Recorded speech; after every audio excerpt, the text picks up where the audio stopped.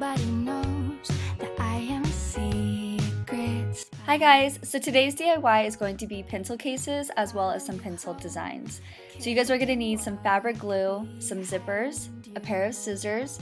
I had to use some measuring tape, but if you have a ruler, I definitely recommend that, and of course some fabric. So the first design I'll be showing you guys, which I'll be showing you 3, this is the first one here.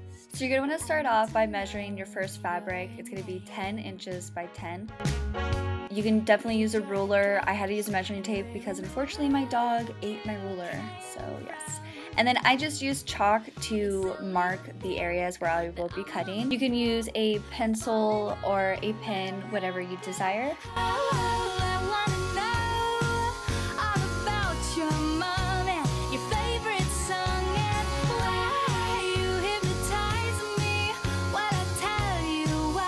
After you cut your fabric, you're going to want to place the inside of it facing up and fold it 1/2 inch on each side, then iron it down like so. Late after dark, your light is on upstairs, and I watch you dance as if you... Once you finish ironing the sides, place your zipper directly in the middle. If you need to grab your ruler to make sure each side is equal, then go ahead and do so. The glue I'll be using is by Aleen's Fabric Fusion Clear Adhesive.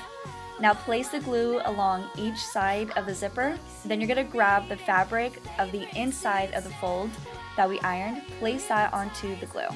And then just go ahead and pat it very gently and then let it dry for about a minimum of at least 2 hours before continuing on to the next step.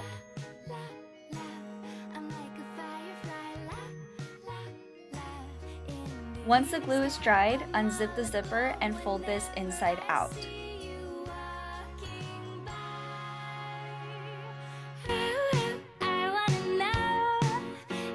You're going to want to zip it back up, but I accidentally zipped the zipper all the way, so I recommend zipping only halfway. That way it's a lot easier for you to unfold it back out later on. Place the zipper to the top or edge, kind of like hamburger style I guess, before gluing the sides. You're going to glue the inside about 1 centimeter in on each side, and then just let it fully dry overnight. And I did end up using these small bobby pins that you see here, which I placed on the top corners to hold the glue together. Unfold it once more for the design facing out, and you have your first pencil case design all finished. Woohoo!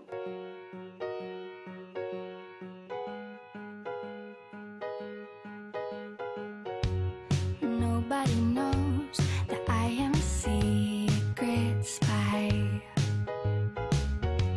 I follow you home, careful to walk behind you.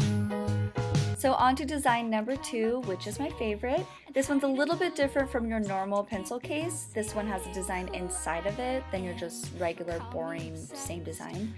This one is bigger, so it's going to be 12 by 12. The zipper that you're going to want is going to be about 9 inches.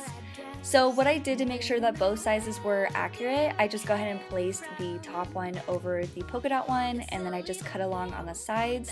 And that white top part that you're seeing where I'll touch right now, I ended up just cutting off, so don't worry about that. And you're going to want to follow the same exact steps that we did on the first design. Just go ahead and fold each side about 1/2 inch and then iron it down. Same thing as design number 1, you're going to want to place the zipper in the middle and then just go ahead and put glue on the sides of it. Make sure not to get any glue on the zipper because it will get stuck and your zipper won't unzip, unfortunately. And then if you do need more glue, go ahead and use it. It's not one of those things where less is more, because more is definitely more in this situation, and a lot more glue does help. You're going to make sure to let it dry for at least 2 hours. I let this one dry for about 4 hours. And then same thing again as design number 1, unzip it halfway and then just go ahead and unfold it from the inside out. And then this one, it's not going to be the same design now as where we put the zipper all the way to the edge. This one we're going to leave it exactly how it is, leave it in the middle. I ended up zipping it a little bit more just to make sure that it was accurate for when I glue on the sides. Put the glue as close as possible to the edge. I went about 1 centimeter in, and I just glued all the way till the end of like where the zipper starts, and then just pat it down. Once you're done, just go ahead and let this bad boy dry overnight. So once your design is all dry, just go ahead and unzip it a little bit more and then unfold it from the outside in this time.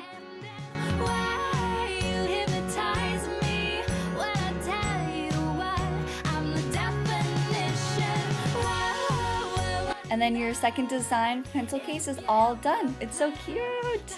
This one is definitely my favorite one that I've done.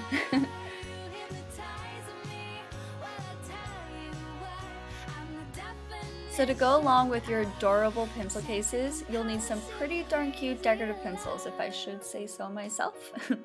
So the items that you'll need are just some of the new Washi decorative tape.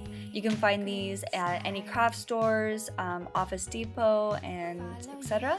Of course, you'll need some pencils. I got these for 77 cents at Target, as well as some white craft paint. Before you spray paint your pencil, make sure you get a piece of tape, put it on the back of your hand, that way it doesn't get too sticky for when you try pulling it off, and then just cover the silver part as well as the eraser. And the craft paint that I'm using I got from Hobby Lobby, it's by Krylon. And then just go ahead and spray paint your pencil all the way through on each side. Make sure that it's fully dry before you use the tape. I let it dry for about an hour. And then just pick the choice that you want for your decorative washi tape. I just placed the tape right underneath the silver of the eraser, and then I just went all the way down to the bottom of the pencil. And then you're going to want to go ahead and press down. There's going to be basically like 3 corners of the pencil, and I rubbed each one just like 1 by 1 out of 3, so that way I didn't get any bumps, those like little bubbles that you get.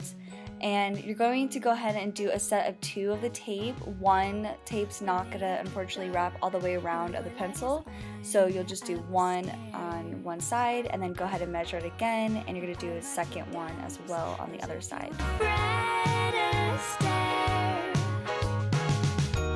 A little finesse, a sparkly dress, and I could be Ginger Rogers.